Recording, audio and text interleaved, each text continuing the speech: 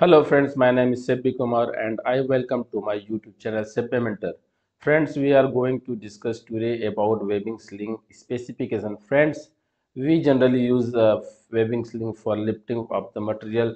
Different capacity of the webbing slings are used for different application. In this video, I am going to explain how to specify the webbing sling.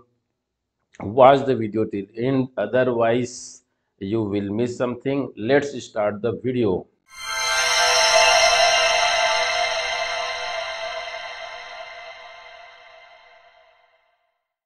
Web sling specification are generally in the form as shown here. Here the first alphabet indicates about the web sling material, that is the material by which the web sling are made. Here E indicates polyester and A indicates nylon. The digit adjacent to the alphabet E, that is 7, indicates about safety factor. If it is written as 6, which means safety factor is 6 is to 1. If it is written as 7, which means safety factor is 7 is to 1. And if it is written as 8, it means the safety factor is 8 is to 1. The couple of alphabet indicates about the type of sling. If it is written as RS, it means web sling is a round sling type. If it is written as RD, it means web sling is eye to eye round sling type. And if it is written as RT, it means web sling is twin round type sling.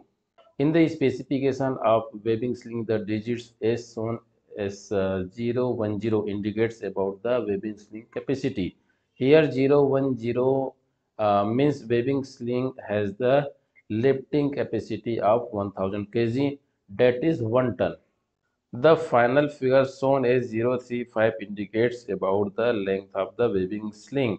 Here 035 means the length of the webbing sling is 3.5 meter. Let's see what are the types of sling as I told in the specification. First one is RS. RS means round sling. And second one is RD. RD means eye to eye round sling.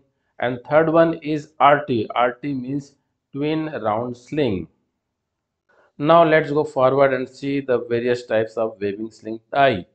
First one is flat eye webbing width. Second one is twisted eye webbing width.